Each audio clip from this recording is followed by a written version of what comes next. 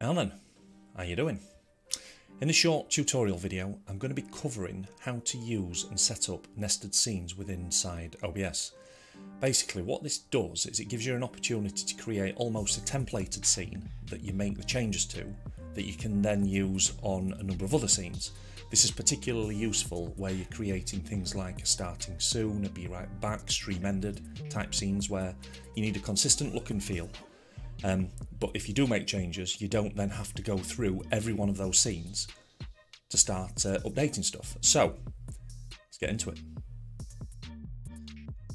First thing we're going to do is rename the first scene to starting. Create a new scene. Call it Be Right Back. Third scene. Ending. And finally, template scene. I generally surround these in brackets just so they stand out a little more than the normal scenes. Start to build out the template scene. So we add a media source, call it background video. Pick up the phone.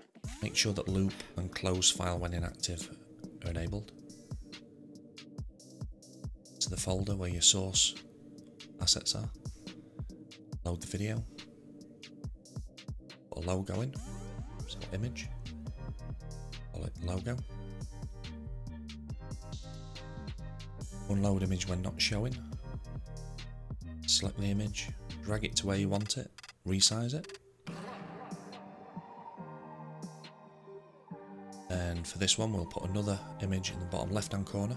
That's going to be the adverts or banners. Sure unload is ticked. Pick up the phone. With the image where you want it. Resize.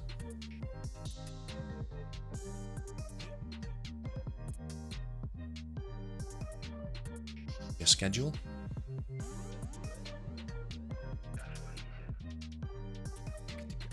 Search for the file. Bottom right hand corner. Okay. That's the template now built.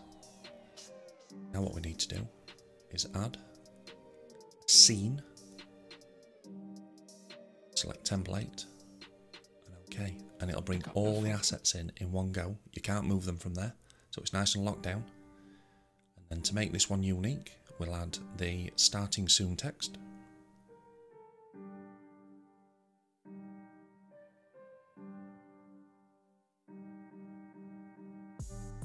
Browse for the file.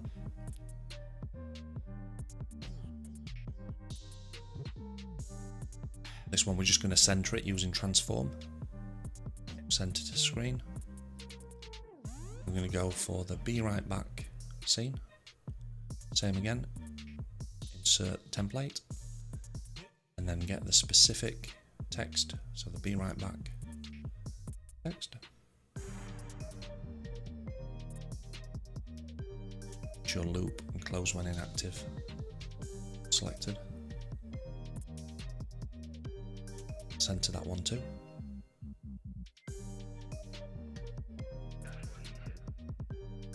Finally, stream ending scene. Port the template, insert it there.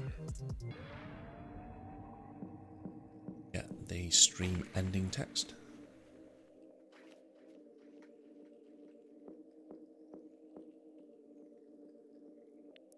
Pick up the phone. Then center that too.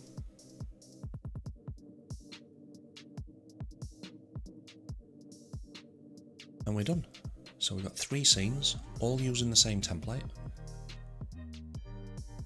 Now, the really cool thing is if you need to make a change, so let's say that we don't like the logo there, and instead we want it in that corner. One change, all 3 scenes updated.